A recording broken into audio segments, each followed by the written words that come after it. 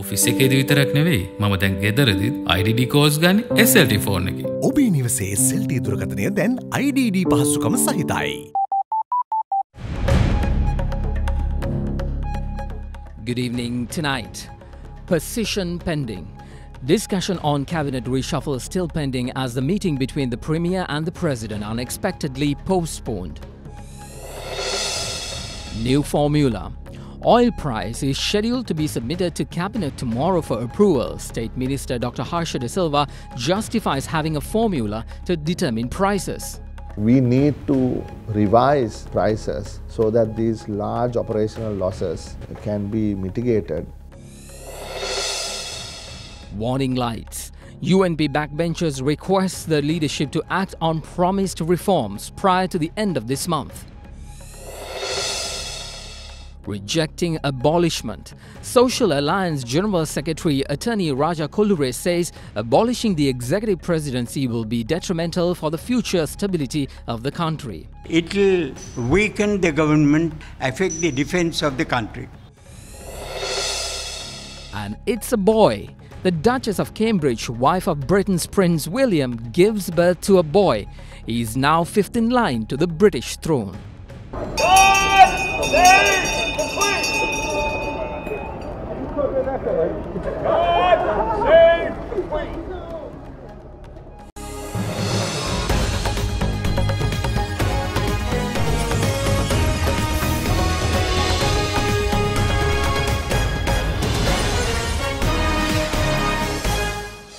It's 9 o'clock on the dot. Welcome to First at 9, Other Derana's premier English news coverage. Hello everyone, I'm Mahesh Johnny.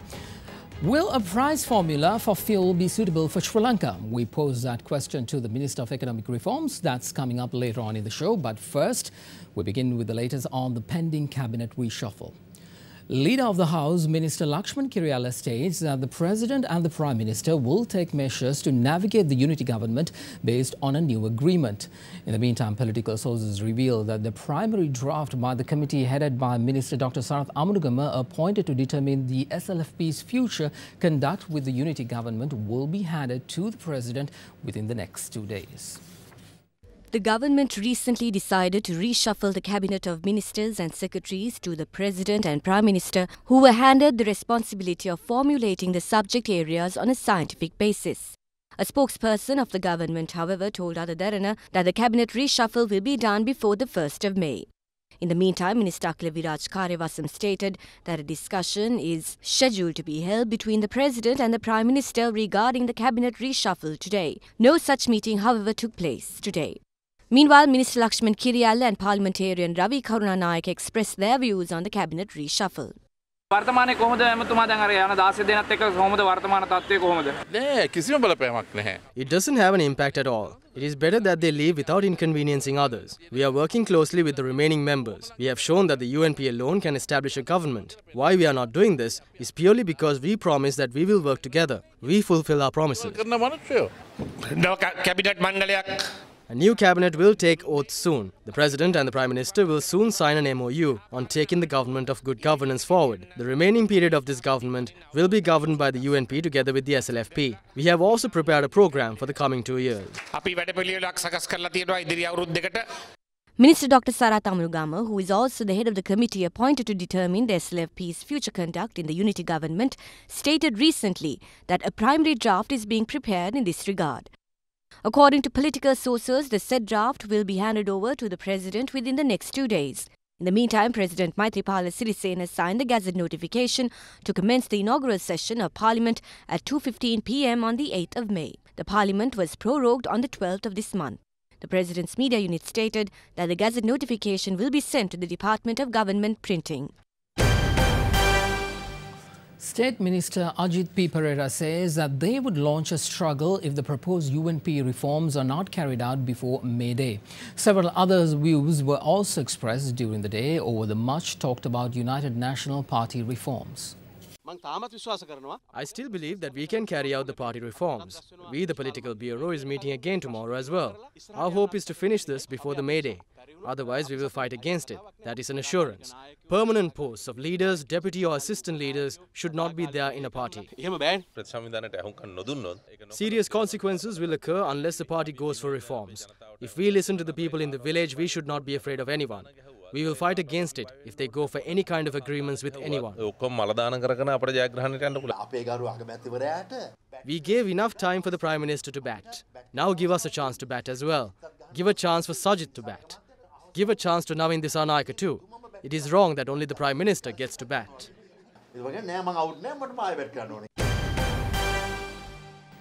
The Socialist Alliance claims that abolishing the executive presidency will be detrimental for the future stability of the country.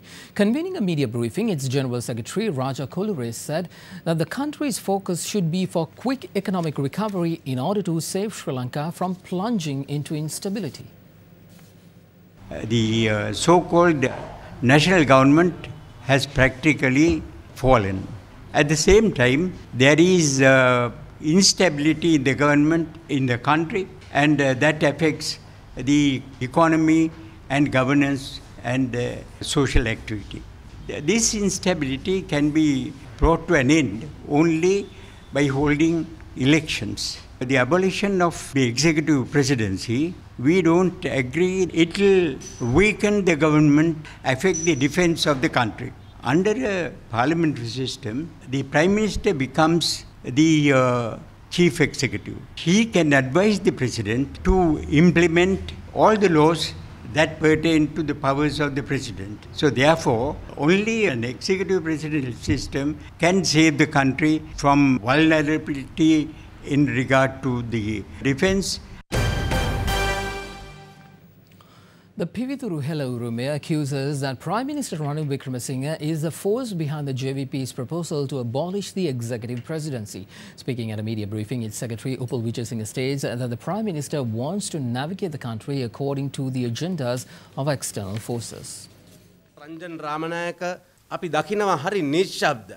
Ranjan Ramanayaka is quiet when it comes to voicing opinions on the bond scam. He is trying to survive with the help of President Maithripala Sirisena. Knowing very well that he is not even worth a cent, he still supports anything that Ranil Wickremesinghe does. He should be imprisoned, as he has made strong statements against the judiciary. බරපතල ප්‍රකාශ කරපු ඔබට මහන්ඩ නම් එක ඇඳුමයි තියෙන්නේ ඒ තමයි ජම්පරය විධායක ජනාධිපති ක්‍රමය අහෝසි කරමු කියන යෝජනාව ඉදිරිපත් කරන්නේ ජනතා විමුක්ති පෙරමුණේ. The proposal to abolish the executive presidency is made by the Janata Vimukti Peramuna. Even though they proposed it, Ranil Wickremesinghe is the force behind this, and it's a well-known fact. Ranil Wickremesinghe wants to direct this country according to the agendas of the Western countries, without any interruption. If you want to save this country for future generations, we should have an executive presidency. විධායක ජනාධිපති ක්‍රමය තවදුරටත් පවතින්න ඕනයි කියන මතය තමයි පිවිතුරු හෙළවුරුමය අපි ඉන්නේ. Also, in other local stories we have for you tonight, the Government Medical Officers Association says that the government medical doctors will initiate a strike action due to the fact that the new Kothalawala Defence University Act provided no benefits for SITEM students but for the SITEM Institute. GMOA Secretary Dr. Haritha Aludge, addressing a media briefing in Colombo, added that they have also observed an active effort to legalise the SITEM Institute instead of abolishing it.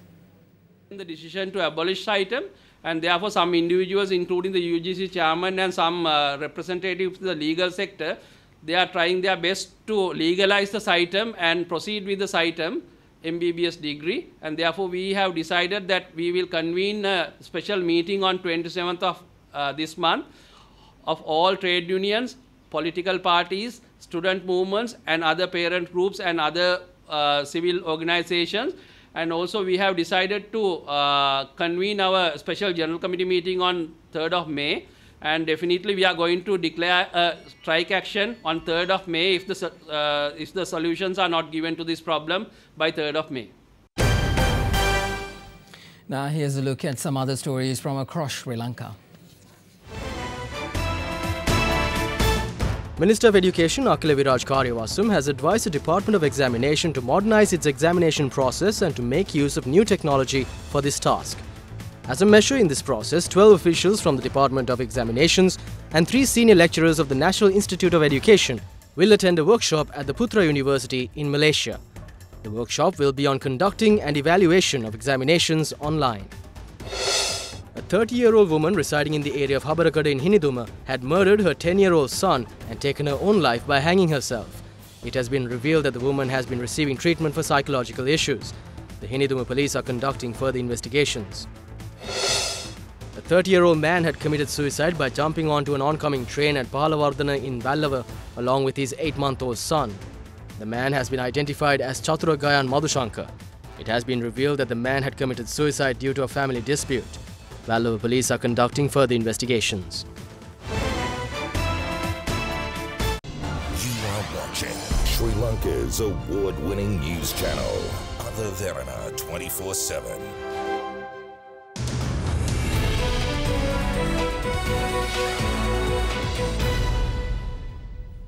On to business news now. The oil price formula is scheduled to be submitted to Cabinet tomorrow for approval, which will see the revision of oil prices. Speaking to First at 9, State Minister of National Policies and Economic Affairs, Dr. Harsha De Silva, says it's vital that the government comes up with such a price formula, as this would ensure fairness for consumers as they will pay for what they consume. On the 24th of last month, the Lanka Indian Oil Company increased the prices of diesel by 5 rupees, while 92-octane and petrol was increased by 9 rupees, taking into consideration the increasing world market oil prices. Oil has rallied sharply in recent days to see West Texas Intermediate trading at just under $70 per barrel and Brent breaking through the $70 per barrel mark, with crude trading at its highest price since 2014. The surge in oil can be directly attributed to a wide variety of geopolitical risks, which are sparking considerable fears that global oil supplies could be sharply constrained in coming months. This has triggered considerable speculation that $100 per barrel is on its way. Speaking to Derana, Professor of Economics at the Sri Jawaharlal University, Dr. Jana Kumarasinghe spoke on the need for a new price formula. If we have an oil price mechanism, then automatically the domestic oil prices will adjust to the global oil price. So therefore, no need a government interference to decide the oil price if we have a oil price mechanism. Especially when you introduce in an oil price mechanism, a country like Sri Lanka, especially a developing country, which wants to enhance the investment, especially to boost the economy. You have to be very careful. Why? Because oil prices has been and continue to be a deciding factor for prices of the essential commodities in Sri Lanka. But on the other hand, if you talk about the industry, it is better if we have a oil price mechanism, because it is easy to predict the future if we have a oil price mechanism, because no government interference will enhance the confidence of the investors, because they could predict the oil price in advance if you have a clear practice to decide the oil price in the retail market. It is in this backdrop the Ministry of Finance has decided to submit the final price formula to Cabinet tomorrow for approval, and that once the final price formula is approved, oil prices will see revisions once in every 2 to 3 months.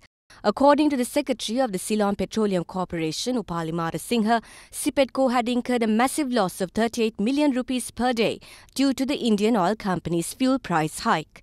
Convening a media briefing today, Chairman of the CPETCO Jatika Sevaka Sangamaya, Ananda Palitha, said that there is an urgent requirement in order to avoid further losses to CPETCO. The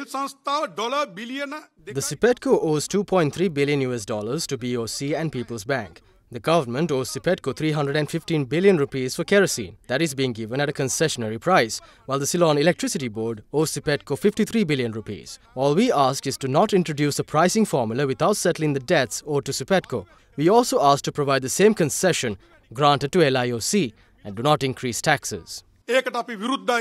Speaking to Derana, State Minister of National Policies and Economic Affairs, Dr. Harsha De Silva, said that the country is at the right stage to implement the fuel price formula. The government is bringing in a fuel price formula because it is in the best interest of all people in the medium run. Perhaps it may cause a little bit of uneasiness, a little difficulty at the very beginning. The central bank has calculated the one-time increase in prices to about 1%.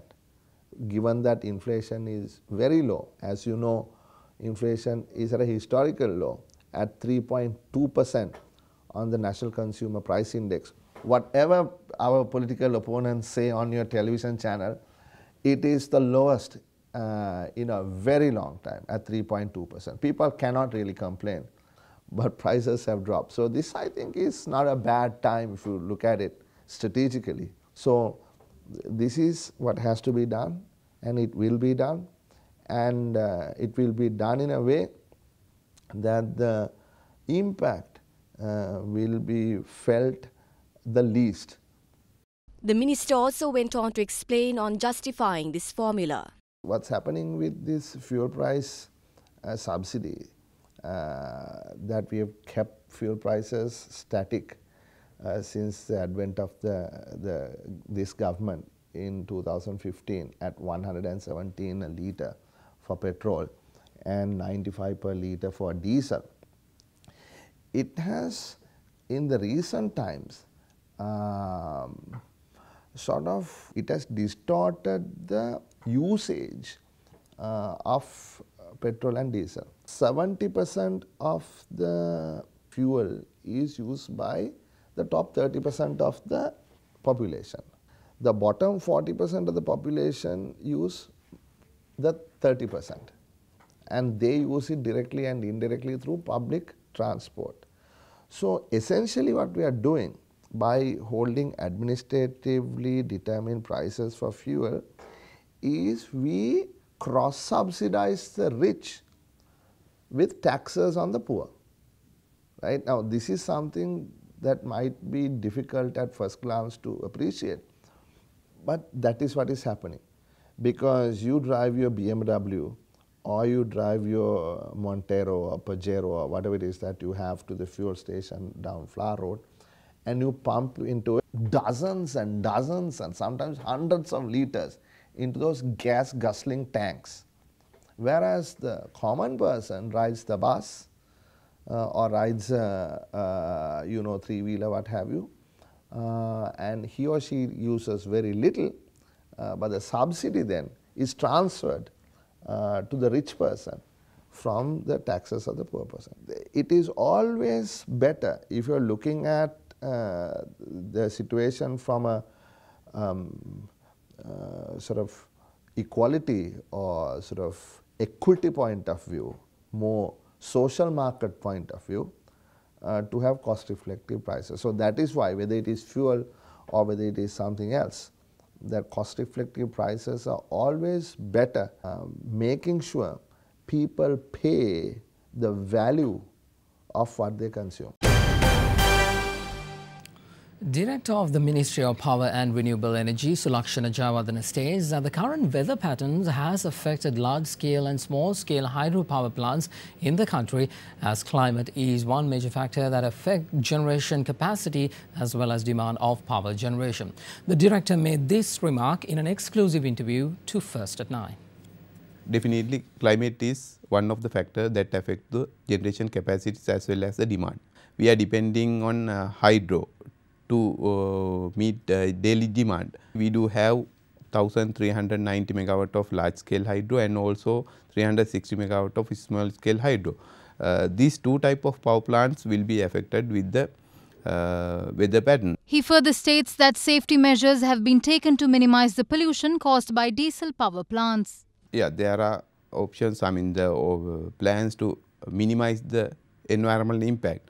But when it comes to the meeting of daily demand, you know that during dry season we can't generate electricity from hydropower plants as planned. So we compelled to run diesel power plants, but precautions or safety measures taken to minimize the environmental impacts. The Department of Census and Statistics announced today the national inflation fell to 2.8% in the 12-month to March 2018, with the index falling from 0.7% in the month. The department in its monthly statement says that the year-on-year inflation based on National Consumer Price Index has declined to 2.8% from 3.2% in February 2018. When compared to month-on-month changes, NCPI in March has decreased to 122.8 from 123.7 reported in February 2018. Food prices had fallen 0.8%, while non-food had risen by 0.08%. The decrease in expenditure value of food items was due to the price decrease of vegetables, big onions, rice, red onions, banana, fresh fish, green chilies, potatoes and coconuts. However, increases in expenditure value in index were reported due to price increases of dry sprats, infant milk powder, eggs and limes. Let's take you to the stock market now. The all-share price index ended marginally weaker today, hitting a one-week closing low as investors awaited fresh cues as a new cabinet is expected to be sworn in this week. The Colombo Stock Index ended 0.24% weaker at 6,525.17, its lowest close since April 16. Now here is Imenshi Fernando from the Colombo Stock Exchange for a full report. The turnover was 554.76 million rupees with 10.9 million shares changing hands in 4,584 trades. The market capitalization at the end of the day was 3,046.44 billion rupees. Today's foreign purchases were 172.4 million rupees and foreign sales were 71.89 million rupees. There were 2 crossings today and the crossing turnover was 89.46 million rupees.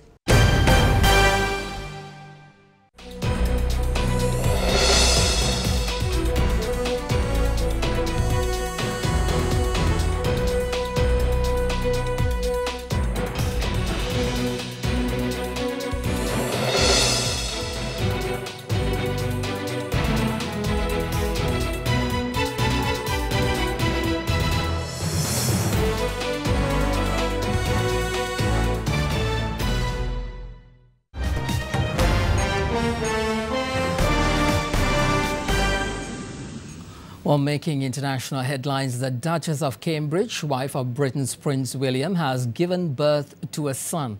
The Duke of Cambridge was present for the birth of the couple's third child at 11 a.m. local time at St Mary's Hospital in Paddington, West London. The newest arrival to the royal family weighs around 8 pounds and 7 ounces, and both mother and baby are doing well, according to the palace.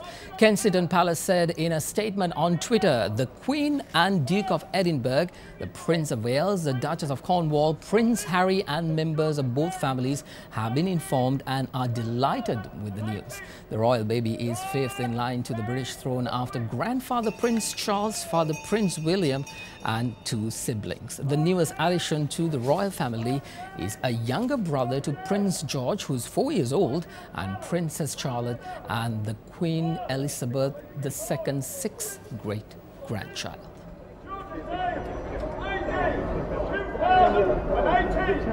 God save the Queen! God save the Queen! In other international stories, South Korea halted the propaganda broadcast it blares across border at North Korea today in an attempt to create a peaceful atmosphere ahead of the first inter-Korean summit in a decade scheduled for later this week. The broadcast was stopped at midnight, but it did not specify whether they would resume after the summit this Friday between South Korean President Moon Jae-in and North Korean leader Kim Jong-un. South Korea has stopped broadcasting propaganda via loudspeakers along the border with North Korea, which it said will set the tone for top-level talks this Friday.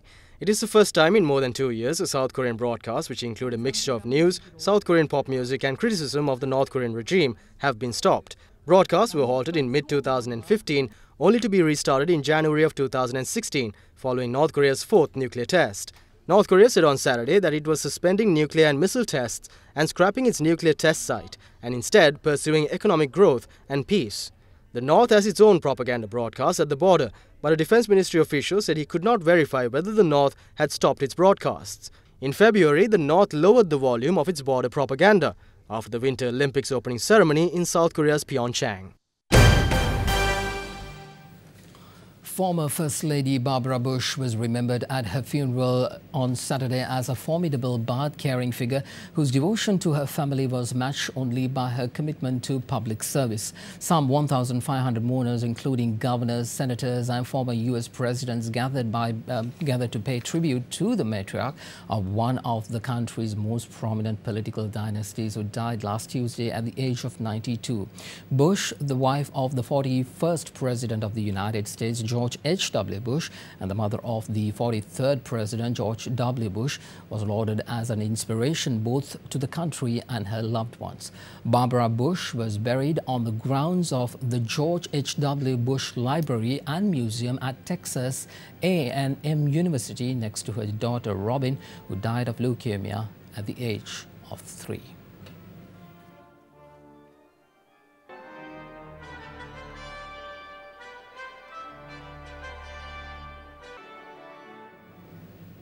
Now here's a look at some other emerging stories from across the world.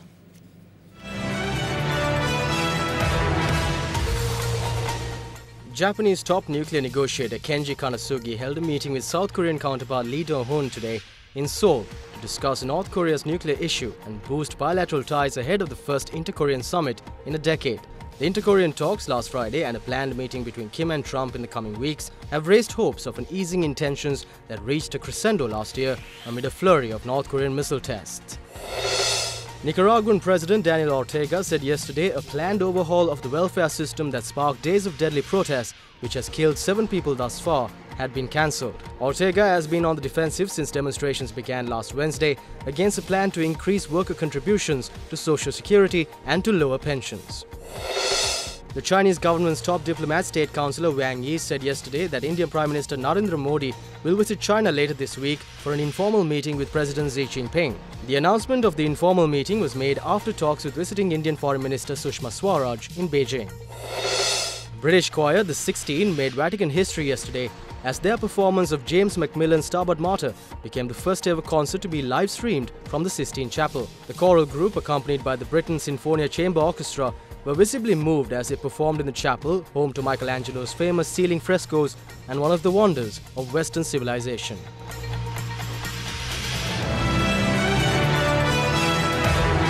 You are watching Sri Lanka's premier news channel, Other Derana 24/7. A very good evening and welcome to Forecast First. Temperatures will range between 20 and 34 degrees Celsius with the highest temperature recorded in the northern province.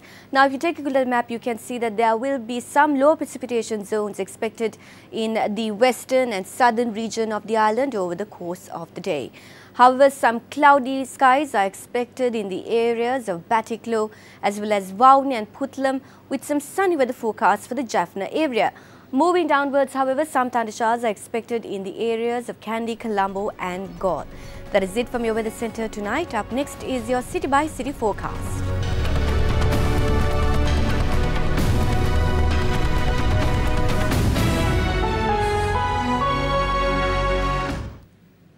And that is a part of your world tonight right here on Other Derana 24/7. First at 9 will return tomorrow at the same time. Be sure to join us then.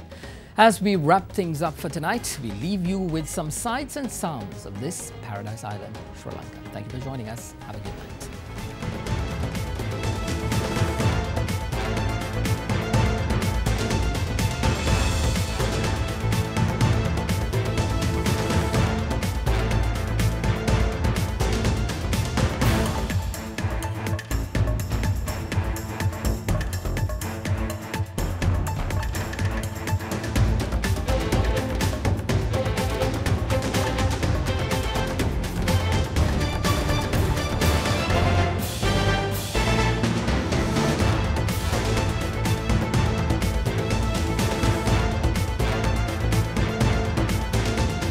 Bringing you the news and information 24 hours a day. This is Sri Lanka's premier news channel, Other Derana 24/7.